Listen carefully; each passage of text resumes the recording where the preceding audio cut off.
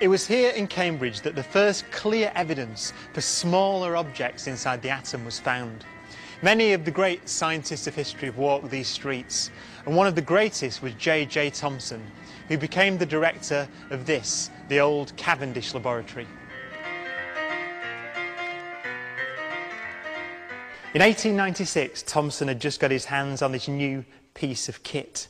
Now, it's essentially a particle accelerator.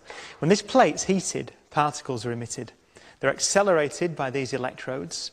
They pass through these two plates across which you can apply a voltage, and they hit the end of the bulb here on a screen which glows so you can see the beam.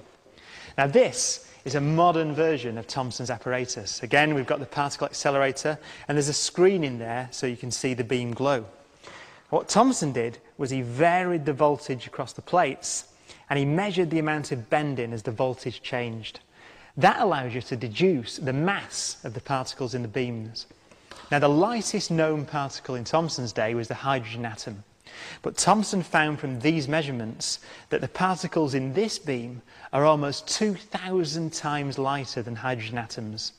Thomson had discovered the first subatomic particle, the electron. The electron owes its practical utility to its smallness. It might apparently Shakespeare say, "My use is great because I am so small." The electron was the first discovery of a fundamental particle, and it is interesting to realize that more than 100 years later, the electron is still, to the best measurements we can do today, a fundamental letter of nature's alphabet.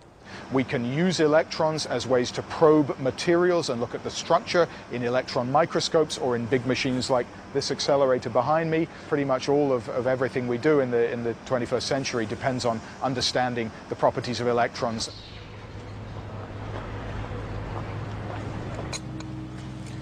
Thomson had discovered that the atom is not the fundamental building block of matter.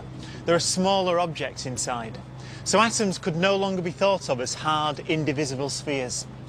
But how do the electrons fit inside the atom? Thomson suggested that the atom was something like this muffin, with the negatively charged electrons embedded in a positive body. It would be a student of Thomson's that proved him wrong.